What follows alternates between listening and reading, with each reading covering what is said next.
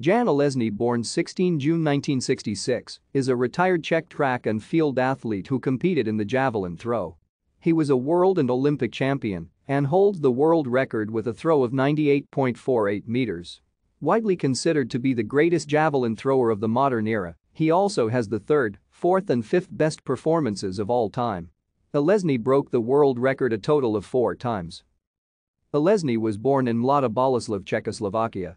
He won the gold at the 1992, 1996 and 2000 Summer Olympic Games and silver in the 1988 Olympics, as well as 3 World Championship titles in 1993, 1995 and 2001. Železný holds the world record at 98.48 meters set in 1996 and the World Championships record of 92.80 meters set in 2001. On 26 March 1997 in Stellenbosch, South Africa, Železný threw over the 90 meters barrier 5 times in a single meeting. Until September 2020, Železný was also the only athlete to throw more than 95 meters with the new type of javelin, something he achieved 3 times. During his career he had many great battles against the likes of Steve Backley, Sergei Makarov, Boris Henry, Seppo Rady, Raymond Hecht and Aki Parviainen.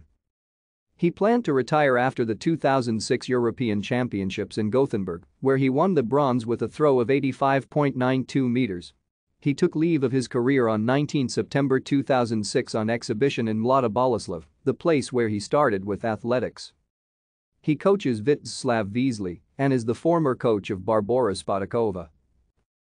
Thank you for watching. Like and subscribe if you would like to view more of our videos. Have a nice day.